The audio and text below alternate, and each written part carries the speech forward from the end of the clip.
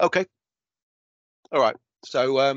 So we are actually recording the meeting. We've checked with all of the speakers and participants, but if anyone who's joined us isn't happy with the idea, then I'm afraid there's only one option to you, which is to leave the meeting. I'm afraid. Faisal, great to see you that you're joining us on the panel.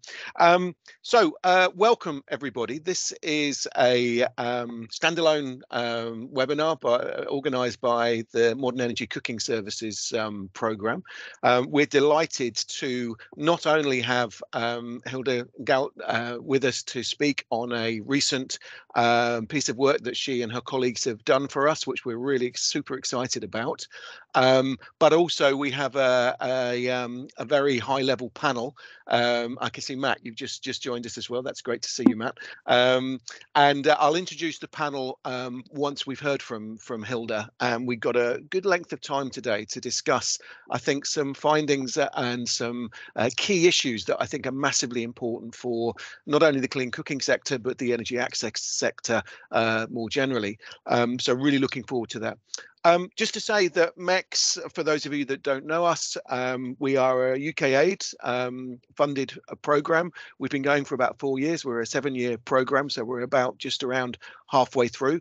The whole raison d'etre of MECS is to raise the profile and support the development of higher tier solutions to the clean cooking challenge. We've had a lot of focus on electric cooking, but we've done work over the years on LPG, on ethanol, on biogas, and also on bio-LPG and hydrogen.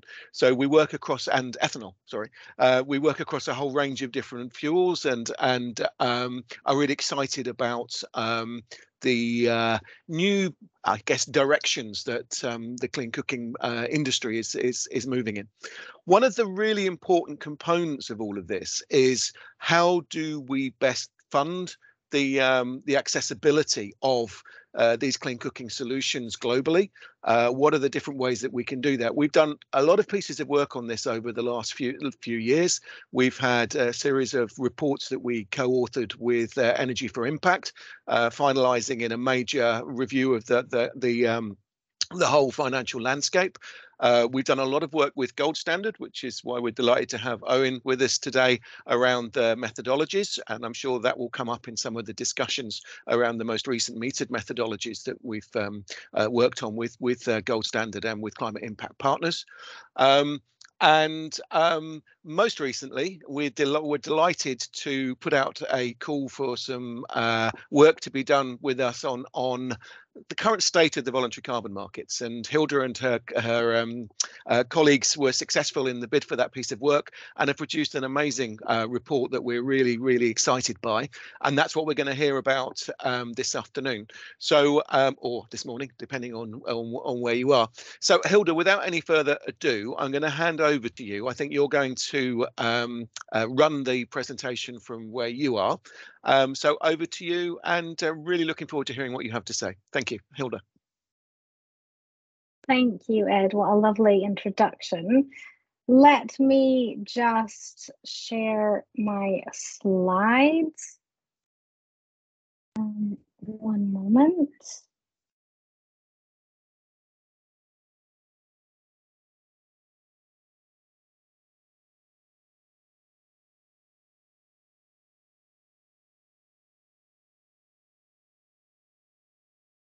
Okay, so thank you very much. I'm very glad to be here today. So for all of you that are here today, I'm sure that the big question on all of your minds is, what does the voluntary carbon market hold in store for the clean cooking industry? Obviously, nobody has a crystal ball to be able to tell us that, but what we can do is take stock of the trends that are influencing the direction of the voluntary carbon market today and how these are likely to impact the carbon finance that is flowing to the clean cooking industry. That's exactly what I plan to walk you through over the next half hour. We have a lovely group of panelists as well, so I'm really looking forward to hearing what they have to say and have their reflections on that very topic. So how am I going to use this next half hour? So first, we're going to go through the financing gap. I'm then going to walk you through the project pipeline for clean cooking. I will stress that as we go through this. We're then going to look at some of the trends around the push for quality in the voluntary carbon market, reflect on the impacts of the Paris rulebook, and close with some conclusions before handing over to the panel, who will also be reflecting on some of the issues that are discussed here. So almost half of the global population, sadly, is still without access to modern energy cooking services. It's estimated that we need $10 billion annually to achieve universal access to clean cooking by 2030. But finance flows over the past decade have only reached 2% of this. Now, carbon markets can be and have been a key tool in scaling up finance to the clean cooking industry, but it is just one source of finance. And since it's used to generate carbon credits, it comes with its own set of complexities, which we will talk about later on. But nevertheless, it does help to lower investment risks. It also lowers the price of technologies and fuels for consumers. And it also has helped to enable companies to more quickly scale their operations. So what does the clean cooking carbon project pipeline actually look like today? So on the left here, you will see this, I think it's on the left of your screen, the number of projects. On the right is the historical issuances. Now, in this piece of work, we've really focused on the clean cooking segment of the market, and that has made this a bit unique in terms of the carbon market perspective, where usually, because improved efficiency technologies account for most of the projects and the issuances, the narrative often captures both of these slightly different project types. So we've looked at, as Ed mentioned in the introduction, just to give some examples there, we look at solar and electric cookers, LPG, domestic biogas, ethanol. These are some of the technologies that are in the cooking and carbon market now. And we can see that clean cooking accounts for around a quarter of the projects registered and around a quarter of issuances as well. Nearly all of the projects that are clean cooking projects are certified by the gold standard. And most of the carbon market for clean cooking is from domestic biogas. And well, I will show you where those are located later, but most of them are located in a very small geographic area. If we look at issuances from the clean cooking technologies, we can see that most of the issuances is occurring from improved efficiency technologies, that the growth in issuances from clean cooking fuels have been much more moderate, and that's this blue bars in this graph you can see here, but they are still remaining steady. Interestingly, just 5 countries, though, are responsible for 95% of global issuances from clean cooking. And this map might come as a bit of a surprise to you, but those 5 countries are China, Nepal, India, Vietnam, and Cambodia. And together, they do account for 95% of global issuances from the clean cooking sector. So you can see that there's quite a very little geographic representation from sub-Saharan African countries, which are much more heavily represented in the approved efficiency side of the carbon market. Of course, what's important is to also consider how much finance is actually reaching the clean cooking market. Now, when it comes to price, carbon markets are quite intransparent, so it is not straightforward to estimate this. But there are basically 2 ways that you can estimate the aggregate finance flows. One is to look at the volume of carbon credits that have been issued, and the other is to look at the credits that have been retired. And here, what we're looking at is the finance that's actually reached the market, as in that's actually reached companies and programs that are operating on the ground. So if we look just at retired credits, just to explain the difference between those two. So retired credits are credits that are actually taken off the market, and we can therefore be fairly certain that that finance has actually reached the ground. Issued credits, though, doesn't always mean that those credits have yet been sold and bought, so they could be held and transacted only in future. So based on that, we estimate that somewhere between 40 and 105 million in aggregate carbon income has reached the clean cooking market since its inception, so since 2013. And you can also see in this graph that most of that has been from 2019 to date. So one really key trend that we see happening in the voluntary carbon markets today that for sure you have not missed is the real push for quality. So the longevity of voluntary carbon markets really depends on the financial and the reputational benefits that they bring to buyers that are engaging in the market.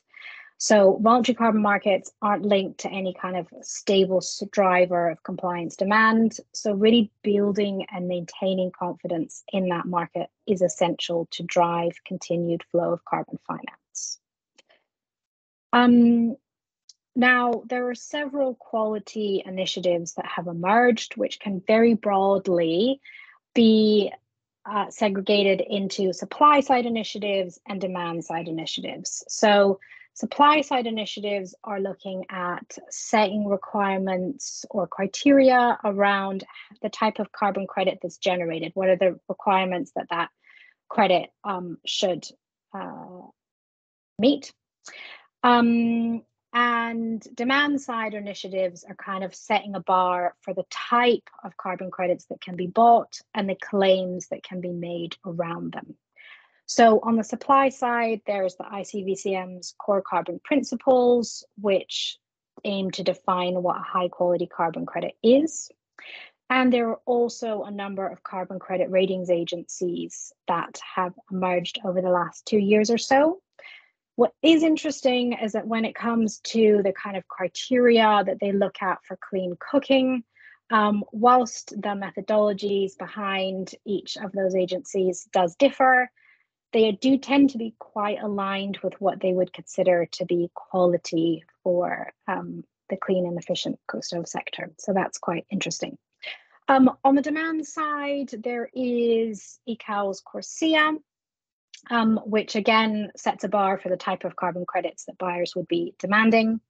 There is also the Voluntary Carbon Markets Initiative Claims Code of Practice, which kind of provides guidelines for companies around the type of claims that they can be making around those credits. And there is an emerging potential opportunity which also could be setting a bar for the type of credits that could be demanded, and that's through SBTI's Beyond Value Chain Mitigation. SBTI is a organization which are companies that aim to have net zero targets sign up to, and they could engage in Beyond Value Chain Mitigation, which could be an opportunity for clean cooking project types, but that's very much emerging, and there's no, there's no clear signal on how that might play out for this segment of the market. There is also the Clean Cooking and Climate Consortium, which is led by the Clean Cooking Alliance, and this kind of falls across the two sides. So they're on the one side looking at methodologies, so that's the supply side, but they're also looking at countries and their NDCs, and advising them on how to kind of look for quality in that market. So it kind of goes across sides. So how will these integrity initiatives be likely to influence the clean cooking carbon market? One thing that is quite likely is that the carbon credit rating agencies will influence buyers' appetite for certain credits. That's because buyers are likely to be quite risk averse at the moment. There's a lot of media attention around carbon markets now, many of which are naming specific companies as well. So buyers will be looking for what is a good project and try to seek those out. We also see that the attention to quality might influence the choices made around how to quantify certain emissions reductions. So, you know, if a buyer is demanding or looking for or sending signals to the market of a certain attribute they're looking for, then that might also influence how emission reductions, some of the assumptions that are made around those. And also these initiatives are already now triggering updates in the rules and requirements that carbon standards set in an effort to safeguard environmental integrity. There, I would also like to say that the process of improvement is something that, you know, occurs in the carbon market and continues. So methodologies are always updated and rules and requirements are always updated. So it's not that these initiatives have pushed those changes to happen, but they were already happening, but they are already, I guess, kind of highlighting maybe areas where there is room for improvement. Of course, this conversation would not be complete without looking at the Paris Agreement. So we have entered a new era of climate action under the Paris Agreement. That's because it has fundamentally changed our international climate architecture, because every country needs to communicate their mitigation actions and enhance their ambition over time. This is rather than only having high emitting countries do this, which is what occurred under the Kyoto Protocol. So basically, parties can cooperate to achieve emission reductions. That allows one country to finance a mitigation action and claim that to achieve their own climate goals. Each party that is engaged in that transaction adjusts their own emissions inventory up or down in what's called a corresponding adjustment. Now, it's up to parties to decide whether corresponding adjustments should be applied to non-authorized transactions in the voluntary carbon market. And this hasn't yet been decided, but there's basically two arguments. So one line of argumentation states that corresponding adjustments should be applied to voluntary carbon market credit transactions to avoid double counting and double claiming. And another argumentation states that they shouldn't be applied because it could stifle the voluntary carbon market, and it anyways isn't relevant if the sector doesn't appear in the host country's emissions inventory, which might be the case for the clean cooking sector because it's related to land use and it's complicated to ensure that you have an inventory that's strong enough to show those emission reductions. Governments, though, are free to determine the rules for how they would consider voluntary carbon market transactions. So one party will have one approach and another will have another approach. And we can already see that. So different countries are having different approaches. And some are also holding back to wait to see how this conversation develops before they make an informed choice. So under the scenario that they decide that corresponding adjustments are not required for voluntary carbon market transactions, that would allow the market to operate much as it has to date. It could, though, lead to double counting if the sector is visible in the inventory of the host country. And buyers may not be able to make claims of carbon neutrality, and the credits wouldn't be eligible for any compliance schemes like CORSIA, which have stated that they do require corresponding adjustments. In the scenario that corresponding adjustments are required, that could result in quite a significant delay for carbon revenues being delivered to projects, and it could increase issuance costs. The reasons for those two is because host countries need to first put in place, and buying countries, of course, the architecture that they need to have in place to actually make a corresponding adjustment and to adjust their own greenhouse gas inventory. And that's quite an undertaking. It could also risk limiting the host country's ability to meet its own NDC if the clean cooking sector isn't visible in its greenhouse gas inventory. Carbon standards position on this. So the gold standard will continue to issue VERs regardless of whether the host country has authorized VERs under Article 6, and corresponding adjustments, though, will be required for VERs, those are the carbon credits from the gold standard, to be issued towards a buying country's NDC or for compliance obligations under CORSIA. VERA will also continue to issue VERs regardless of whether the host country has authorized VERs under Article 6, but must be notified if a country applies a corresponding adjustment related to credits. So what does this mean as the outlook for clean cooking and carbon markets? Here we look at, based on the projects which are already registered and listed, you can see here that improved cooking is continuing to dominate the market. It's actually one of the fastest growing sectors in the voluntary carbon market, with 344 new projects listed. Clean cooking is looking more moderate, with 43 projects listed, and also a smaller volume of issuances. But I will note that more clean cooking projects will and also are entering the pipeline, notably under the new gold standards metered methodology for electric appliances, where several programs are now seeking certification. And it is quite exciting that the development of that methodology has really been an enabler for carbon financing to support electric cooking. If we look here at how issuances are likely to look going forward, so this graph is based on programs that are already registered and listed. On the left, you can see current issuances, and on the right in dark blue is the future projection. And you can see here that domestic biogas is likely to continue to dominate.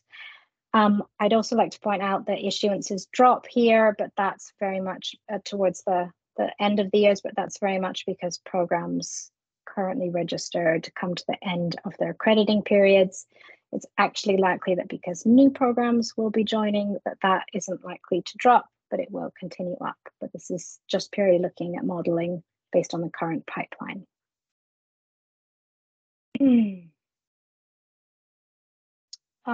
How much carbon finance is likely to reach the clean cooking market? So here we modeled this based on the current pipeline only of listed and registered projects, and using two different pricing scenarios, one being that the carbon price reaches $25 by 2030, the second being that it reaches $50 by 2030. And based on that, we do estimate that somewhere between 450 and 800 million in future carbon finance income is likely to reach the clean cooking market. That's aggregate amounts between 2023 and 2030. So, in conclusion, we see that the voluntary carbon market does find itself at a bit of a turning point. As I mentioned earlier, without a stable source of compliance demand, the market really depends on a positive reputation to foster growth. It will be the market's ability to retain that investor and buyer confidence, combined with clarity on the impact of the Paris Agreement, that's ultimately likely to shape its future. We also see that an increasingly demanding carbon market is likely to require strengthening the approaches to determining climate impact. and that carbon projects that adopt more conservative or more accurate greenhouse gas accounting approaches are likely to be sought after. This is another opportunity for clean cooking project types because they can often, in terms of accuracy, demonstrate fuel use in terms of purchase receipts, or can also demonstrate fuel use based on the amount of electricity used, which is much easier to track and trace than improved efficiency programs. And we also see that the Paris Agreement rulebook, of course, is likely to significantly impact the voluntary carbon market, and it's important to follow closely the developments in the countries that you operate in. Thank you very much. Hilda, that's fantastic. Thank you ever so much. Fascinating. I think the other amazing thing is that actually you're 10 minutes under length. So that gives us 10 minutes extra for the discussion. And actually, I'm going to throw something at my panel in a moment. So a word of warning to the panel. I'm going to get you each to introduce yourselves in a moment. But when I do that, I'd like you to maybe just take one thing from the talk that you were struck by, or that you want to raise as a question, just like in a minute, anything that occurs to you as you introduce yourself, just an initial reaction to what Hilda's had to say. So you're now all wondering and worrying who I'm going to choose first now for this, but I think actually I'm going to go to Annalise, please. If you could introduce yourself and then just an initial 1 minute reaction. Yeah, absolutely. Thank you so much, everyone, for organizing this, and Hilda for carrying the mic for us. But I'm Annalise. I'm a fourth-year PhD candidate at the University of California, Berkeley in the Energy and Resources group. But I mostly study household energy access in low and middle income countries. But specifically, I've been working on an over and under crediting analysis of cook stove methodologies on the voluntary carbon market. And I guess my 1 minute reaction to the presentation is that I am extremely excited to have all of the subject matter experts on this panel, and this push for quality, and there seems to be a lot of energy going towards this, which is extremely exciting, because, you know, as a researcher, I don't want to just identify issues in the field, but also outline, at least from my and my co-authors' perspective, of what the best path forward is, but then also to collaborate in these settings to actually implement those. And then my second half of my 30 seconds, I will say, sorry, really quickly, that the number that I just wanted to say that is really also striking with this group for modern energy cooking services is that the effects of polluting or transitional fuels is 1.4 trillion a year. So, you know, it's net benefit for us to spend that 10 billion every year at using clean and MECS, modern energy cooking services. So it's really also important for that aspect as well, as my takeaway. Annalise, thank you very much. Typical academic getting in there with the 2 points there. That's good. Matt, over to you next, please, if you'd like to introduce yourself and make an initial comment.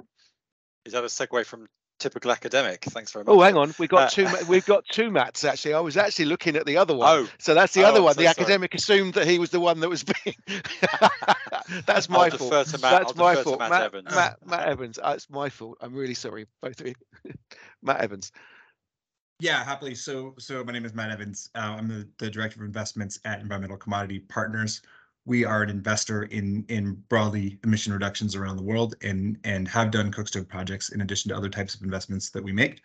And maybe my double point will be I'm also on the board and have spent 15 years involved in broadly clean cooking, and I'm on the board of Up Energy, which is a company that also develops cook stove projects that generate revenue from selling carbon reductions, and issued the first electric cooking credits recently. So it's a company that's very, very committed and excited about the possibility of the cleanest technologies out there.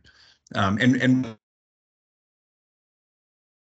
direction. I think, you know, it is very interesting. Like I can, speaking as an investor, you know, really kind of see buyers pulling back from the cook stove space, and ultimately that makes it hard for us to place capital, obviously. So, you know, different kind of a sense of like the direction here versus what we see on the ground is there's something of an interesting gap that'll be interesting to discuss. That's brilliant. Thank you for raising that. I'm going to go to, actually, let's go to the other Matt.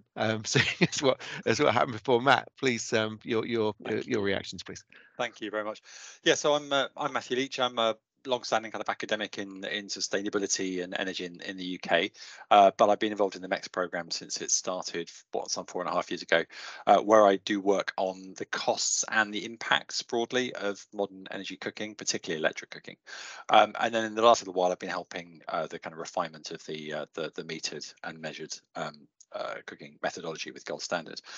So yeah, I guess my observation is, I was really struck when Hilda and her team first produced the results showing the kind of current balance, or the recent balance of where credits go, where issuances go, which technologies, and then also which geographic locations. And in fact, I was part of helping commission this piece of work, and when we first saw those numbers come through showing that really sub-Saharan Africa really didn't feature in that top 5, and it was almost all about biogas, we actually kind of almost pushed back against those numbers and said, you sure, really? Because our world is largely around sub-Saharan Africa and other parts of Southeast Asia, and it's more around LPG, electric cooking, and so on, and they just didn't really feature.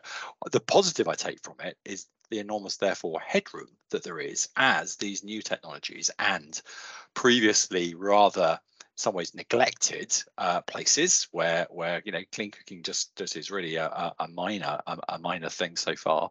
The headroom that exists within potentially these markets to really develop. Notwithstanding other Matt's comment that he just made about the difficulties perhaps of accessing that for clean cooking going forwards, but we'll come on to that in the panel, I'm sure. Matt, thank you very much. I'm now going to turn to Faisal. Yeah, so I'm Faisal Hussain. I'm the Senior Director for Innovative Finance for Clean Cooking Alliance. My basic job is to try and figure out how we can unlock capital for clean cooking. So that's my obsession. And by the way, Hilda and Max, really great study. I'm just so glad Hilda's now working with us as well. So it's slightly incestuous, but the two things I was really struck with, and similar to Matt, that the country spread is just quite remarkable, because I think all of us kind of think about Kenya and Ghana and East Africa being the kind of key place, right? So that was a surprise to see Nepal so high on the agenda. I just wouldn't have figured. The other, I suppose, it's a question, which is, although biogas is sort of placed as part of the sort of clean cooking, but probably a very small part of biogas goes into cooking, whereas a fairly large chunk goes elsewhere. So it would be interesting to kind of hear about how that's sort of sliced and spiced, and what that means for the modern cooking. It's even less potentially than we assume from the data. You've just depressed us even further, Faisal. In terms of that, that's great. Owen, last but not least, over to Owen. Yeah, thanks, Ed. Hi, everyone. Owen Hewlett, the Chief Technical Officer at the Gold Standard Foundation, and sort of tangentially relevant, also sit on the Technical Council of Science-Based Targets. And yeah, lots of interesting takeaways, I guess. Maybe to sort of frame some of the issues that come out of it. If our big sort of scary goal is the goals of the Paris Agreement, and we can't achieve that unless companies take responsibility for their ongoing emissions, it's impossible. And we also can't achieve it unless we resolve the clean cooking crisis, right? Those two things, are necessary inputs to that output. And that makes it a really exciting opportunity, in the sense that one of the reasons why the ratio of people cooking on open fires hasn't changed for 45 years is that It's very difficult to regulate how people cook, and it's not in anybody's value chain, and it's not an especially inherently profitable activity. So as a source of finance, the act has to happen, the thing needs to be resolved, and the finance is free to finance whatever it likes. So it's kind of perfect. It's a perfect opportunity.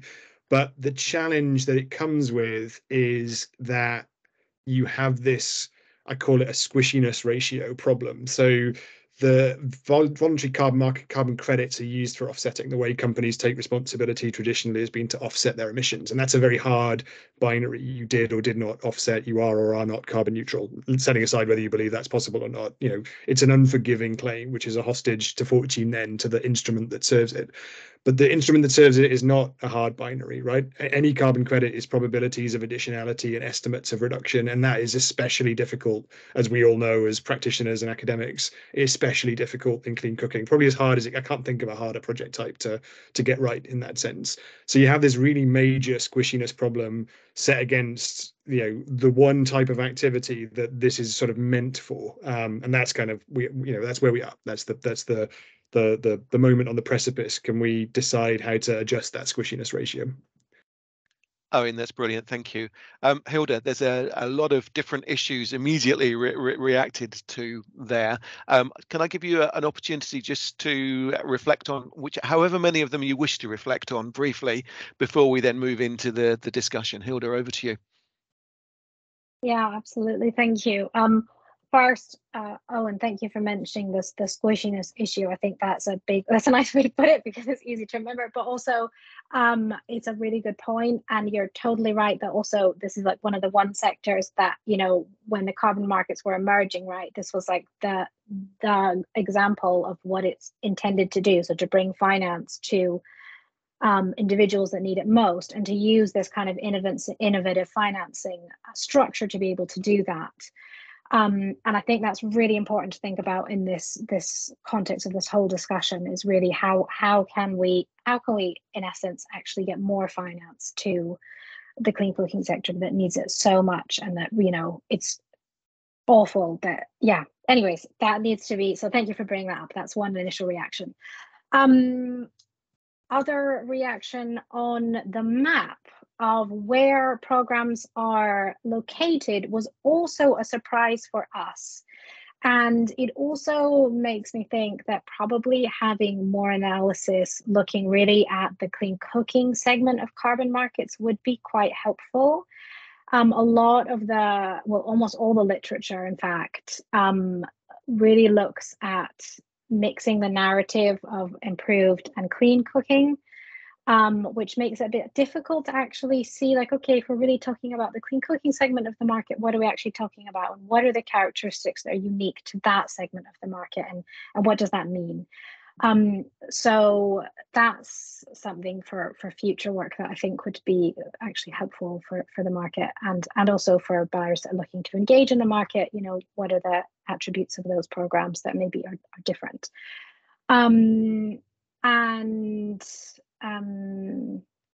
Yes, and now I forgot my other point. I want to react to another point that Faisal made.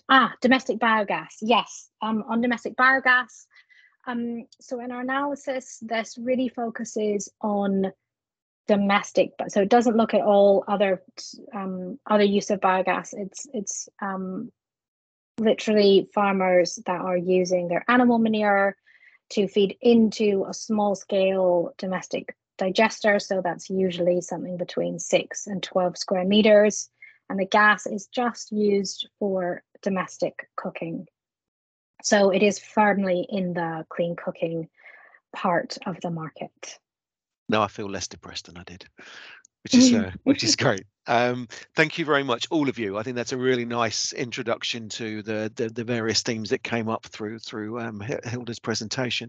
We're now going to move into a panel discussion. As Manny's just said on the chat, we really welcome people to get involved and to ask questions, which I will then put to the panel in the chat as we move forward. So please do put your questions in there. And also, please, if there are people on the call that have no background in this topic whatsoever, and you're sat there thinking, what on earth are these people talking about, then there is no question that is too simple, or you think that everyone else understands, because you can be sure that there will be at least 10 other people that will be sitting there thinking, thank God someone asked that question, because I don't know what they're talking about either.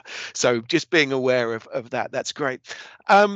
So we have some pre-prepared questions, and luckily, well, or intentionally, they build on some of the things that we've just been talking about.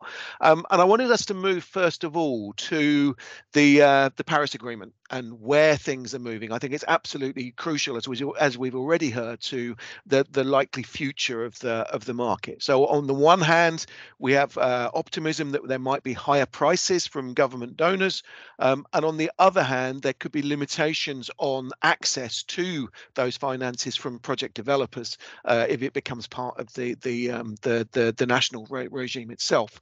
So given that, what do you think is going to happen to the voluntary carbon market going forward, and where do you see the markets already moving? Faisal, I'm going to go to you first on this one. Yeah, thanks, Ed. I think I just want to start slightly earlier that for us, VCM has really clearly been one of the biggest driver of growth of the clean cooking markets. And that's really important because that's just enabled, compared to grants and other sort of lack of financing, for a lot of companies to achieve viability quicker and become profitable. And that's just important from the supply side, that lots of people, millions of people, can then start transitioning to cleaner fuels and cleaner lives. So to us, at least, that anything in relation to how Paris Agreement affects VCM per se is not really interesting, but it's how it affects in relation to the continued or sustained finance moving into the sector and growing it. So that's really the central question that we keep asking ourselves as we kind of think about Paris. So for me, I think it's a good question, how might it affect? I mean, the simple answer is actually none of us quite know, but we can make guesses about what could happen. And I think what we're probably clear about is more on the longer term rather than the short term. So for the longer term, we can speculate that some of the standards and sort of move towards quality will just drive and pull the voluntary carbon markets in that direction, and therefore prices that we see, because buyers will be much more confident going forward. I think what we will probably see is the widening of benefit of carbon revenue beyond households and corporates to include local communities and developing countries through flowbacks for adaptation financing, which I think we've not done enough. And I think, and some of you will probably raise your eyebrows given what happened in Zimbabwe recently, that there will be much more certainty and transparency, right? So as countries bed down, create regular legislation, create the infrastructure, whatever short-term worries that we might have, that will benefit everybody, all the voluntary markets and so on in that process.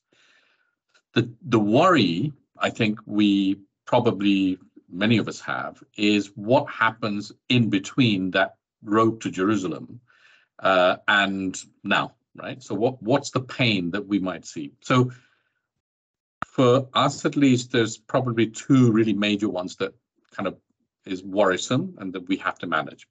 The first is, will the requirements of Article 6 be so high and create entry barriers for the voluntary market, or impose a level of costs of doing business that we just basically price out investors and companies from the market, right? And quite what that scale might be, none of us know, but that's something that is definitely a worrisome issue. The second is, might we end up seeing a two-tier voluntary market system? One that's sort of high-quality credits with higher prices aligned with the Paris Agreement regime, and another that are sort of lower quality, lower prices that sit outside, right? And what do we think about that, and how do we sort of make sense of it? And I think, I don't know, I mean, I would love to kind of hear about, I think this may be an issue that Matt raised earlier as well, that if we look at some of the companies that are doing really well in terms of quality, they actually went through a maturity process of probably not a lot of quality, and then gradually as they got better, they got there. So how do we bring together those insights of the journey that companies go through so that we allow markets to evolve while we retain a really strong commitment and drive towards quality? So I think those are kind of key issues that we've got to sort out. And I think, I mean, those are sort of meta level issues. I think for us, what we've got to try and do is to think about how we support the governments to think about some of the issues around whether they have clean cooking in NDCs, whether there's corresponding adjustments, what the impact might be. So for example, as a strategy, you know, you could arguably see countries saying, okay, we're going to allow sort of sale and adjustments for clean cooking because it's sort of has the sort of lowest marginal abatement cost, and therefore for us to kind of regain that will be much quicker, less expensive. Or they could say, well, actually, we want to kind of go for the sort of highest marginal cost sectors because that will carry premium prices and we can get more money from. So there are questions that countries will kind of think about, and we've got to figure out how we help the countries and almost create a transitional process that allow sort of development of legislation and so on, so that it's not necessarily a hard break or sort of hard kind of situation that we might see in the market. And what we've got to try and absolutely do is not to end up with a clean cooking market that's highly concentrated with 3 or 4 or 5 companies in a few countries, but a market that's much more sort of competitive and open with many players playing. So how do we balance what we want to do as a market requirement with what might be potentially some of the sort of shorter term impacts in terms of the alignment with voluntary carbon market and the Paris regime? Faisal, thank you very much. That's a really clear, interesting response to that. Matt Evans, says he quickly. Faisal mentioned that you'd already kind of touched on this as well. I wonder from a company perspective, particularly with your involvement in Up Energy, what's your take on this issue? With respect to Paris and kind of directionally going forward, what kind of support will come from Paris? I think that, well, it's hard. I'm really kind of coming from the blended view as an investor in other cookstove projects here in Africa, and also the kind of Up Energy view that I get as a board member. I think that you know what we've seen broadly in the complex is prices really come down, right, in the last, let's just say, 6 months. And like one interesting example is that Up Energy issued the first electric credits, had sold before kind of the negative cycle, I would say, you know, the half of those credits at $52. We've seen prices come, Up Energy has seen prices for, you know, any credit, and this is what we see at ECP, come down by about 40%. And we've seen the same thing about electric on our electric credits, right? So there is a correlation, right, between the cleanest, like the value of the cleanest credits versus the value of what we would call, and interestingly, like there's a question of quality, but really all like the quality of all cookstove credits has been, you know, really subject to question, even metered devices, right? So like it's across the board. And what we've seen on the Article 6 side, and this is speaking as an investor more than as a you know, the developer, because I have less of a window, is, you know, we've seen more concern on behalf of different countries, basically of the buyer countries, to value climate contributions of cookstove projects in general, including electric cooking. And ECP is considering an investment in an electric cooking project, and we've seen that really come off, and so almost out of viability at this point. So, you know, it'll be really interesting to see how kind of things go forward. But I think it's all these questions are really good, and we want to focus on how do we kind of give the space the assurance that it needs to bring in the buyers so that investors can get involved. Yeah, definitely. Thank you, Matt. And maybe we could just kind of take that issue head on a little bit more before we move on to hopefully kind of like more, what do we do about it? But I guess the question is, you know, there have been these persistent reports of overclaiming on existing voluntary carbon market credits, and this is included. It's not only clean cooking; it's a lot is to do with forestry and so on. But clean cooking has been implicated in this. We know, Annalise, that you've been the lead author on a recent piece that you've produced with colleagues. And I wondered, from your work, what do you think that is justified, and also what steps do you think are needed to restore buyers' confidence in not only I guess the more traditional clean cooking projects, but also, as Matt's saying, it's affecting the higher tier alternatives as well. So I wondered if you could give us a little overview on that.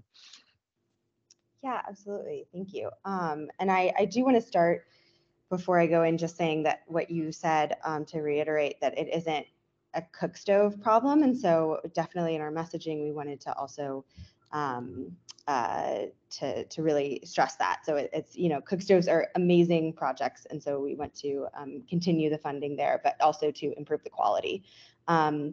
So for, is the level of overcrediting justified? And so I think that our piece really systematically goes through every single issue. And what I see is a, fair and thorough review of the current literature on comparing where the methodologies are and the flexibility, and then kind of what the research and the state of science says. And when there is uncertainty or a lack of research, we do pull back.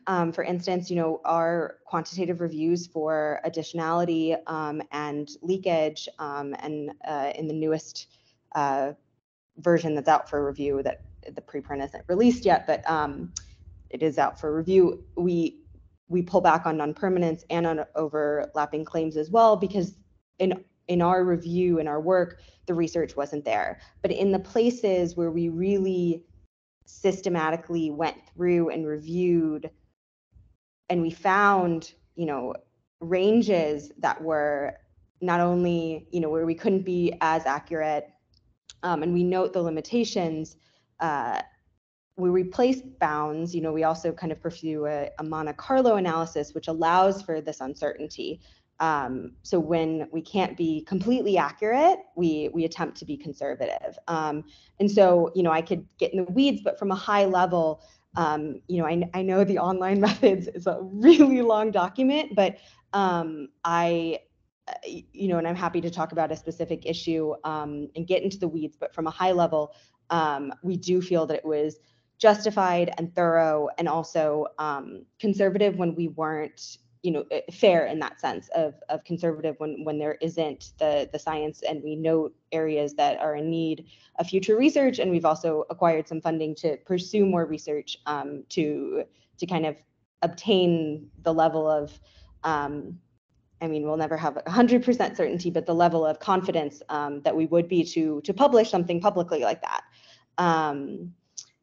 So I guess that is my, is that level of overcrediting justified? That's my response. But then what to do about it? I think that we are really open and want to work with collaborators and project developers to see and the standards, to see the changes that need to be made. And so we outlined what we saw from our research as the most clear ways to either be accurate or to then be conservative, because we do recognize that,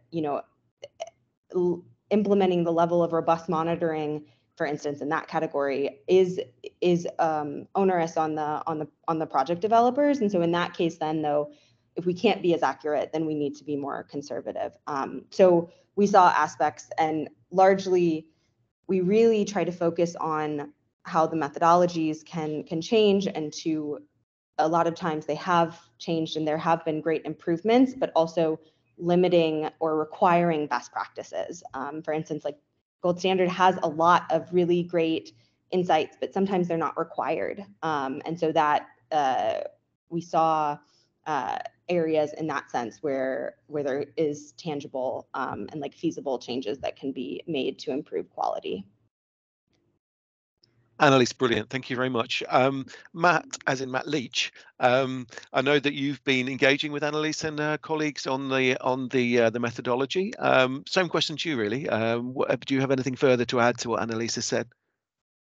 Yeah, thanks. I mean, we've been working with climate impact partners and Gold Standard on the development of this metered and measured methodology, which has been referred to a few times since it was first thought of a couple of years ago, and we're now helping ATEC take the first induction stove based project through to validation and verification. And the intention was always with that methodology, which is inherently digital in terms of usage data. The intention was always to harness the opportunities of the digital MRV to make projects both more cost effective, to reduce some of the program costs, but while doing that to improve integrity by using that real usage data.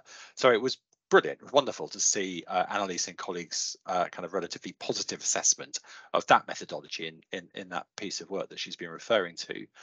But I mean, our ambition, I think the whole sector's ambition is to help refine this methodology so it's 100% accurate, that it's not being seen to be overcrediting in any way, as well as being simple and easy to employ. And the Berkeley paper made a couple of points of critique about that metered methodology, but I would suggest that most of those need really a kind of a sector-wide approach. So, for example, FNRB, the fraction of non-renewable biomass that's used, the sector as a whole needs to get to grips with what are going to be the new defaults, the new standards, the new methodologies that everybody can use and refer to, whether that's default for the whole world or for certain regions or very specific for individual places.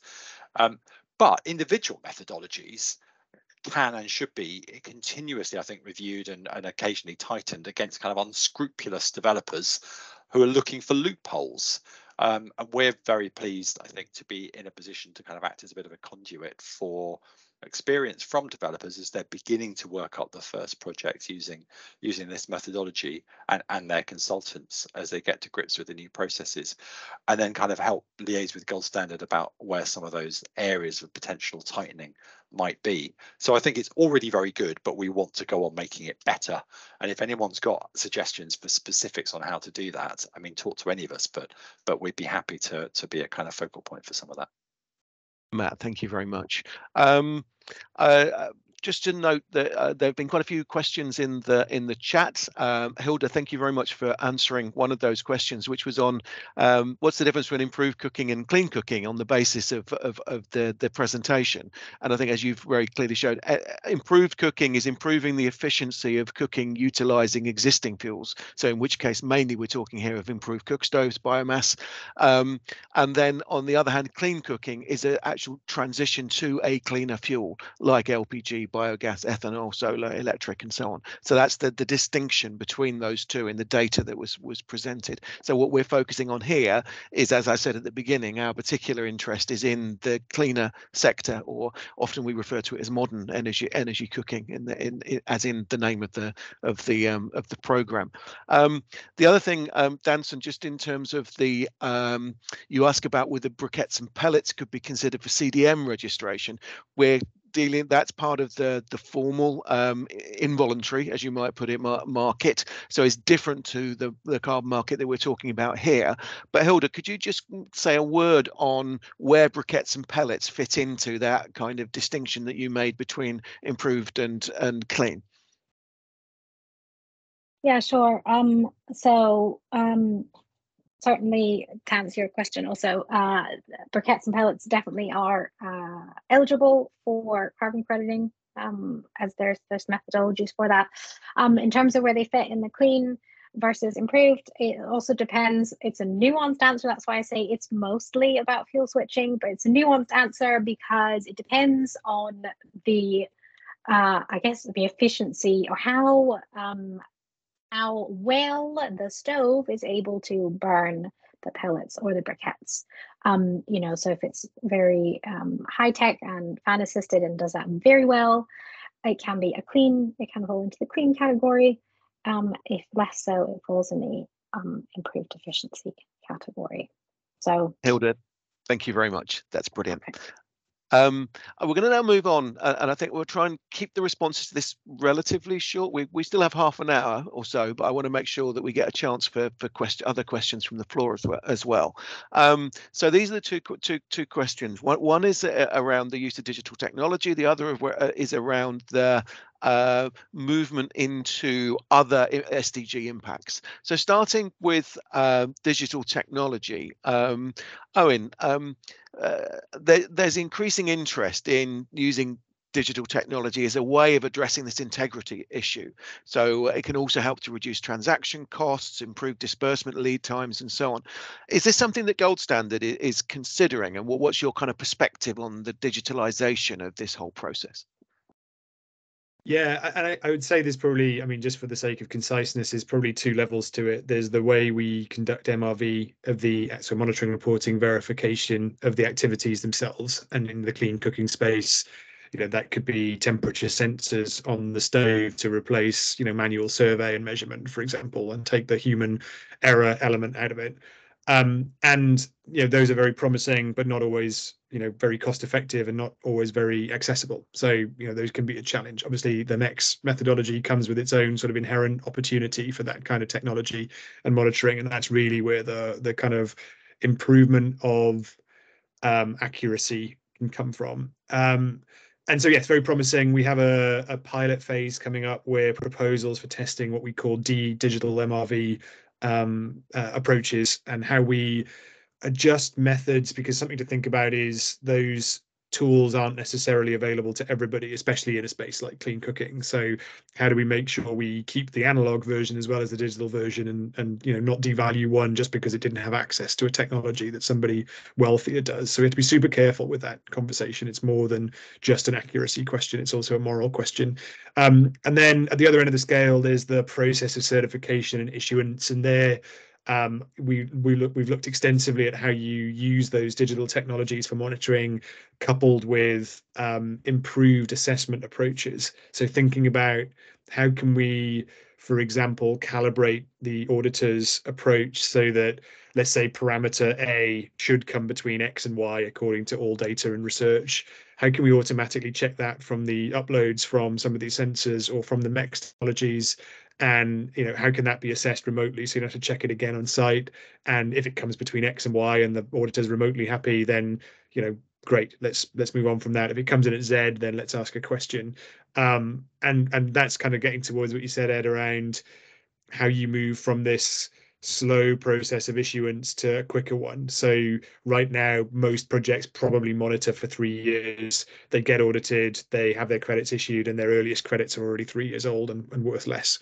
Actually, if we could move to real time is probably ambitious in clean cooking, but even if you could get to quarterly, 6 monthly, right, that you have this, fresh is a strange word for a carbon credit, but these kind of fresh credits getting issued at their highest possible value and availability to investors and to project developers, then that's where technology can help. So yeah, we've got a lot of work going on in that space as well. We have 2 initiatives that are worth checking out: the open collaboration with the IOTA Foundation and Climate Check, supported by google.org, and we have the Climate Ledger initiative, which is a long-running thing, nearly 10 years now, where we've looked at thought leadership around the use of technology.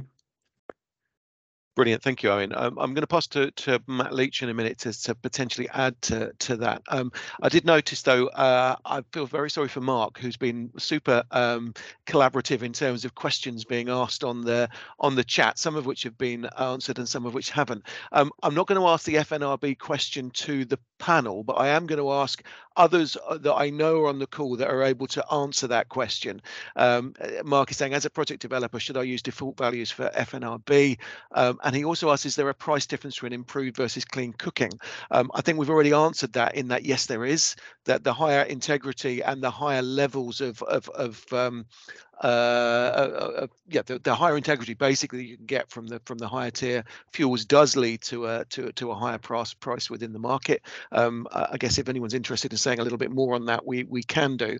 The other point that Mark raises is it's a really difficult process for companies, which is exactly what this issue about digitalization is supposed to address.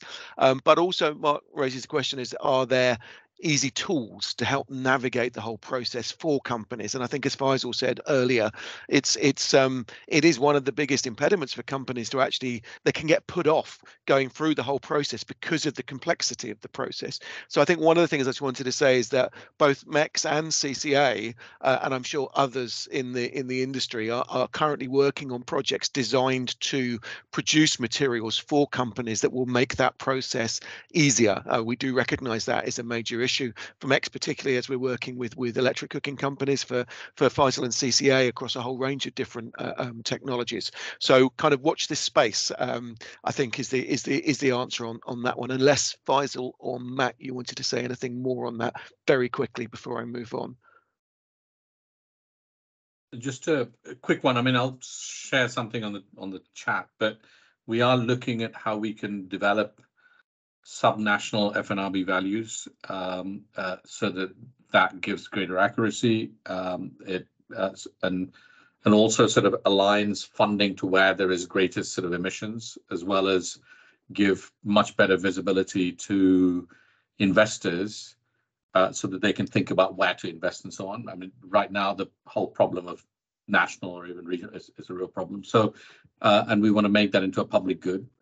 So, you know, just again, watch that space. I'm just tea-leafing your words. But yeah, but that's something that we need to be all working together on to sort of develop that, and that's with Rob Bayliss and his crew.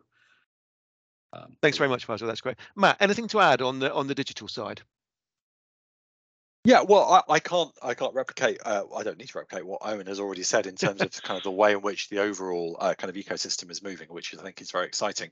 I just wanted to kind of return to like the starting point of your question, I suppose, which is the view that digital is helping improve integrity, reducing costs, and so on. And I just really would just sort of share informal feedback, I suppose, from having worked or working with ATEC on this first application of the methodology. I mean, we ought to really ask ATEC, I suppose, and we are doing that in more formal senses.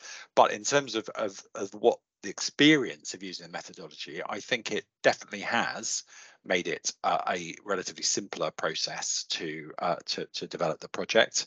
It's definitely reduced the time and the cost needed. Now, in a first project, of course, it's taken us a bit longer to get to grips with the methodology, but seeing through that startup time, you can definitely see that it's streamlined the process compared to what they would have had to do for the previous versions of similar methodologies. So the high integrity comes almost by definition because you're using, you know, real usage data for the project device rather than basing that on surveys and so on. So I think time and cost benefits, integrity benefits are pretty clear. But the flip side of that is high integrity, almost by definition, I could be proved wrong on that, I suppose, brings relatively slightly lower credit levels in terms of tons of carbon. You know, it's almost certainly going to lead one to be slightly more conservative or end up slightly more conservative. That should be reflected by higher prices per ton, per credit. And I think you questioned this, Ed. I mean, MECS aren't typically in the room when those conversations about what price you're going to give me to a buyer are held, and so I think I need leave it to others in the room to comment on whether we really see evidence yet that digitally enabled methodologies are bringing those kind of, or higher integrity projects are bringing those higher prices. I think we feel there are good signs for that, but perhaps it's a little too early to be definitive. Brilliant, thank you very much. Go on, Matt. Oh, I was going to say, I'm happy to speak to that if useful in terms of what I have some view from the developer side, but also from the investor side, what we see, and it's really quite interesting. Like, I think the kind of the way I would frame it is that ultimately, as the ratings agencies have sort of begun to take more and more airspace and be more and more followed in the space, it's been really helpful because it's great to see ultimately the kind of improved conversation even about what the quality of these credits is. And we also see interesting biases creep in, and it's a little bit counter to some of the narrative here, but in the global north, there are a lot of opportunities to reduce emissions in a way that's much easier to meter, right? Because the baseline is already metered.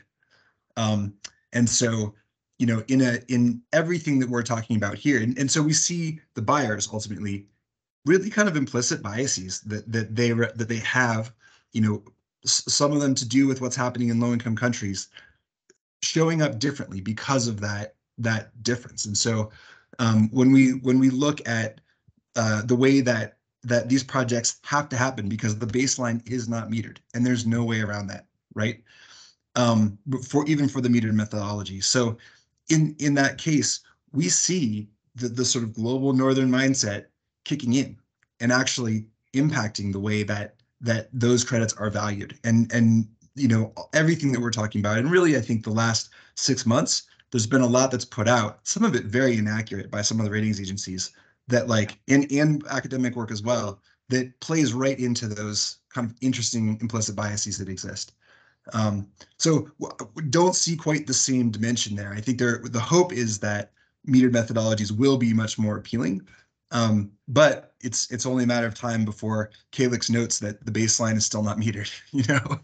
And so and ultimately, you know, there is uncertainty there, and that plays into and fundamentally disadvantages the types of projects that low-income people can benefit most from. So it is this kind of interesting tension, and quality really matters. And at the same time, the pursuit of it plays into like really interesting implicit global northern bias. Matt, that's a fascinating, I think, response on that, and very perceptive. I think one of the areas that potentially could address that is through impact finance on other co-benefits in relation to the SDGs. See the nice link there to one of the other questions, and that I think is so. I suppose the next question, and Matt, you were down to answer this one as well, so I'm going to keep with you if I may. So, are you seeing any opportunities to promote the other SDG impacts of the projects that you support and actually get some kind of impact finance from them? Or are you listing these as co-benefits to try and increase the payments from the carbon finance that you're looking at? Because I know there are two different approaches in terms of those co-benefits. Yeah, I think I probably can't speak for the developer side since I'm not as involved, but as an investor, we are looking at projects that are thinking about, you know, how to, if there are ways to monetize the co-benefits themselves. There aren't good facilities for that now. There are some very interesting like ADALI methodologies that have been tested. You know, it's kind of this philanthropy, experimentation philanthropy kind of valuation that doesn't really have the scale that right now carbon markets do. And the other thing I would flag is that the cook stove space is competing with all of the rest of decarbonization for value. And so, you know, my personal passion is how much of the value that's in those global markets can we drive towards projects that benefit low-income people. Yeah. And that's why kind of the last, you know, 6 months have been dismaying to watch ultimately, because it's required us as investors to pull back, and really we're following the buyers. And so, you know, there are kind of really interesting dimensions there, including the question that, you know, just to drop one more kind of maybe less popular concept on this call, but, you know, I'm not excited about projects that just reduce emissions, but they have a lot of income benefits and time benefits for low-income people. And if those projects are competing instead with cement decarbonization via a clinker replacement project, actually, do we want to disadvantage those projects? It's a really interesting moral question that I don't have an answer to. Matt, thank you. Faisal, turning to you on the same question. So it's interesting, you know, we just did a few months ago, we just completed a study on outcome bias just to think about this precise question that Matt raised about how can we monetize social value credits, sort of, so to speak, in inverted commas. And it sort of generated quite interesting ideas. So consider this. I mean, we all know that, say, clean cooking by volume of sort of finance is about, say, 5% of the overall market, right? So, so people who want to invest in clean cooking, and if you're looking at decarbonization, you need volumes. Clean cooking is not the place to get it, so you would go somewhere else. So there's a particular reason why people come in, which is probably not to do with, as Matt was saying, on decarbonization, but that's the only vehicle they have to maybe get social value credits. Yeah. So, so one of the things we're thinking about is right now, since that's the only vehicle, and that probably has a bit of a premium on the price, what you don't want to do is to start having a conversation about, can you delink it? But at some point, for example, if we were better at measuring the methodologies around social value, in much the same way as we do for the emission reduction piece, then we can start a journey towards a possible decoupling as, for instance, people move towards carbon removals, the production market sort of reduces, and the ETFs and so on in sort of global markets, particularly on the S side, is looking at different ways of investing in social value credits beyond sort of carbon, right? So I think there's something there which we certainly want to.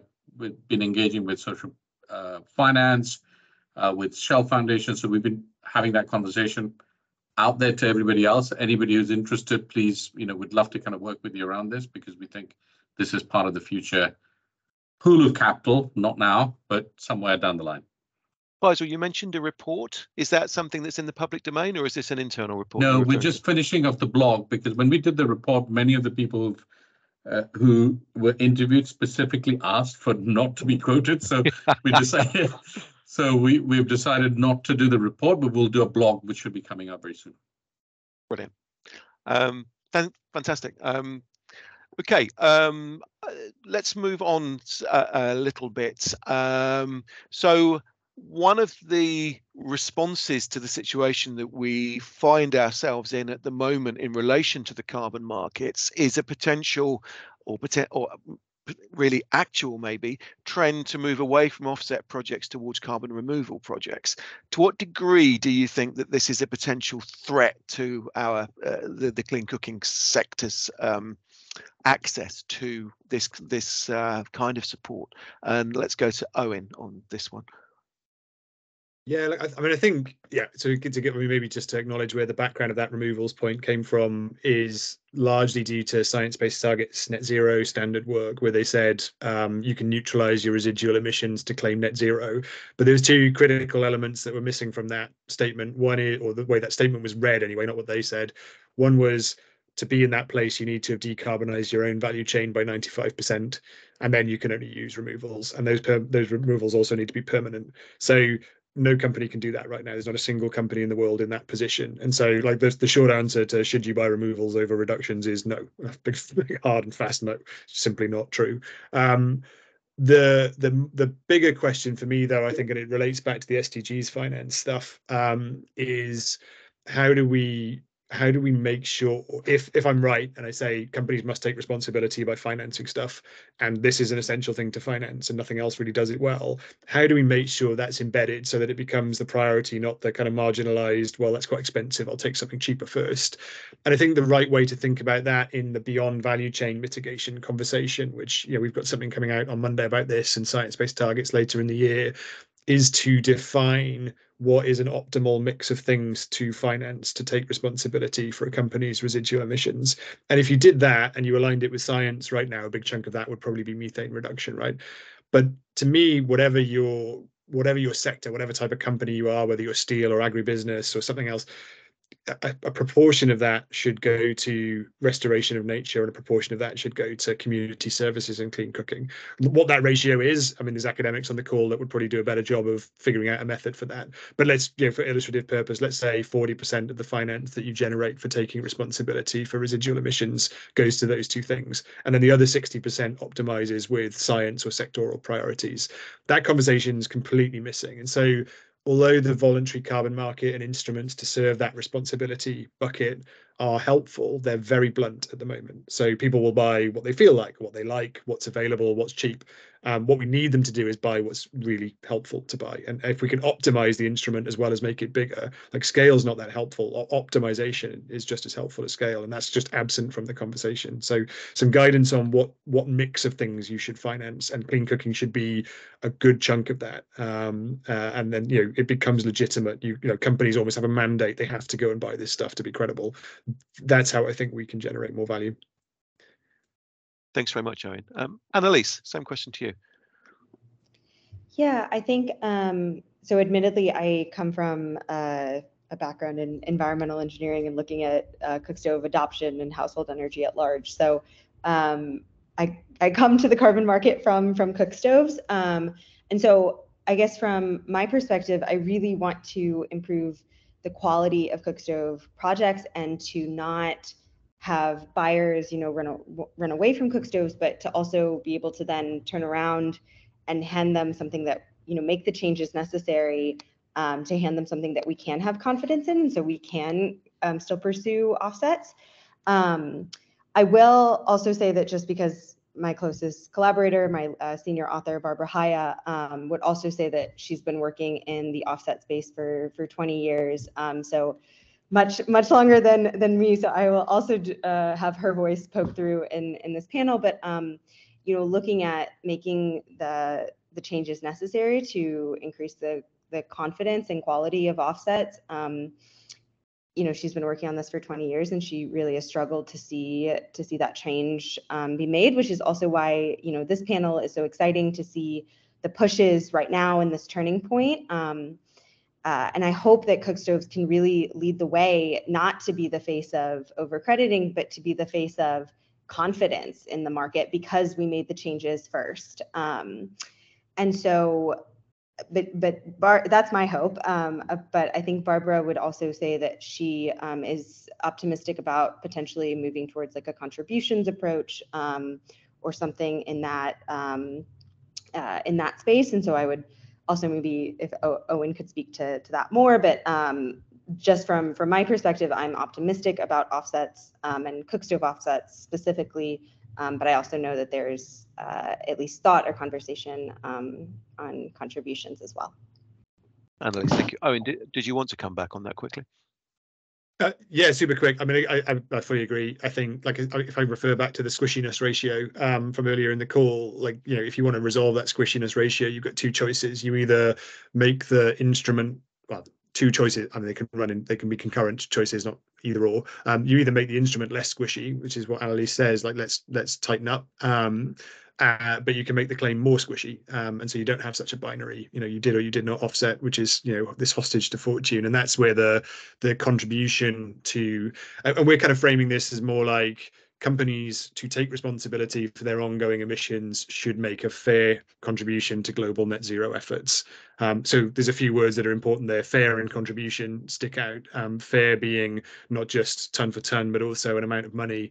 And that money is spent on the right things, and contribution shifts us away from this individualistic I made myself okay by buying loads of removal credits for my historic emissions, because you didn't really, right? That's not made it okay. So we shift to those kind of, I think it is, in some ways a semantic shift, and people have said, well, it's just offsetting under another name. But I think it's a really important semantic shift. I really do. Like, if the mentality goes with it, then it becomes a very important semantic shift. I mean, thank you, and Annalise as well. We're going to explore one more question, and then I'm going to go back to Hilda for a few final comments before I then summarise. And the last question really is kind of building on this in a way, in terms of the increasing integrity. Part of it comes from the projects that we're supporting on the ground and so on. But I think there's also the core carbon principles and assessment framework of the ICVCM is something that you talked about in the report, Hilda, and it's something that I think is exciting quite a lot of people about the importance, I guess, from that side as well. Sorry, it seems to be you again, Owen. Actually, in terms of who we've asked to comment on this, I wondered what you made of the core carbon principles and assessment framework, and how you see that likely to affect the sector going forward. Yeah, I think again, two levels to that. I would say, just at a general level, there's nothing new in those principles that shouldn't already be in the market and is variously in the market now. But I don't say that as a bad thing. I think the consolidation of norms and the setting of a floor, i.e., this is the least the carbon market should be doing. And again, that's not a very sexy way of portraying it, and I'm sure they wouldn't use that words. But this is not an aspiration. This is a minimum standard, and a minimum standard is necessary. So, like, yes, yeah, not very sexy, but necessary. I think that part's good, and in general we support it. We think it should do more to align with Paris, but they'll get there. I think the concern / opportunity is the credit level when they start to look at activity types and methods. And I hear what the panelists said earlier about the usefulness of ratings agencies, but there's a danger there as well, because they're all, there's an assumption the ratings agencies and ICVCM are unbiased. But, if I was a rating agency, I would find things down. So it proves the need for my existence, right? So it's not unbiased. They're a private sector company themselves. So we need to be really careful that lots of private sector companies don't sort of end up being inconsistent with each other, and the space fragments even more. So I think it points to, I can't remember which Matt it was, pointed towards a source of truth for clean cooking, which, Faisal's organization is a great place for that kind of work.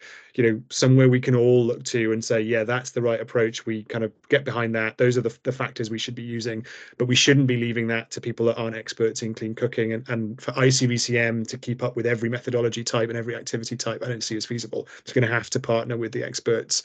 And that's no disrespect to ratings agencies either. I think very useful contribution. But what I'm seeing is, on the same day, a blog from Calix and a totally different one from Silvera, they don't meet in the middle. That's not going to get us anywhere either. That's just going to confuse things even more. Owen, thank you very much. That brings us pretty well to the end of the discussion. I'd like to give Hilda a few minutes just to reflect on what we've heard, and then I'll bring things to a close. So Hilda, over to you. Yeah, thank you. And thank you also for all your thoughts. It's been a very interesting conversation. I think the main point which is important to make, which you've all touched on actually, is the need to somehow separate the greenhouse gas accounting from the price that programs receive, because I would argue that clean cooking programs are fundamentally undervalued in the carbon market. I mean, having been in households, I've been in hundreds of households that are using clean cooking technologies, and they are really fundamentally changing women's lives. And so, to have them receive prices of $4 a ton is just, it doesn't make any sense. So I think it's very important to also bring the buyers, and I see they're very much not really in these conversations, but to also help them really understand all the value. The carbon component is one portion of that value. They bring a lot more value beyond that. But to understand that value, and also to understand the challenge that programs go through in order to even certify these emission reductions, and that they should be offered, a fair price, which does allow them to do digital monitoring, which is very expensive, or to be very rigorous with how they're monitoring their performance. I mean, that's very expensive and time consuming to do. So I guess my sort of final call to action would be to have really think about giving these programs in this whole sector a price that really is fair and that really reflects the benefits that these programs are bringing, and to separate that conversation from the greenhouse gas accounting conversation. Hilda, thank you so much. And also a big round of applause. It's going to be a virtual applause, I'm afraid, because we've got everyone else on mute, to all of our panelists, who I think everyone would agree it's been a really interesting and articulate set of conversations around these issues. These are issues that MECS will continue to work on with all of the partners that are on this call. I think certainly it's absolutely fundamental to the work that MECS started 4 years ago, to make sure that when we're talking about access to clean cooking, we're also talking about issues to do with carbon. It was really interesting. I've just come back from the expert panel on SDG 7 that was met in the UN over the course of last week, and I think one of the really exciting things there is a growing recognition of the importance of, yes, tracing and tracking the ability to meet the 2030 targets, but also to do it in such a way that there is a comprehensive and integrated and articulated relationship between the meeting of those 2030 targets and the 2050 net zero targets, and the fact that those targets are applicable to every country in the world, not just those with really low rates of access to clean cooking. So in other words, that actually the transition is a global transition. and it's part of that. And that's maybe one way in which we could see other funding and cross-funding going into this particular set of issues. So we will continue to work on this. There's going to be lots of other reports and projects and initiatives going forward in this space. If you've enjoyed this webinar, do join us for others. Do join those that will be operated by our colleagues from CCA and from other organisations as we go forward. So thanks all very much. Enjoy the rest of your day, and yeah, keep positive. Thanks, Ted. Thanks, everybody. Thanks, everyone. Thank you. Bye-bye. Thank you. Bye.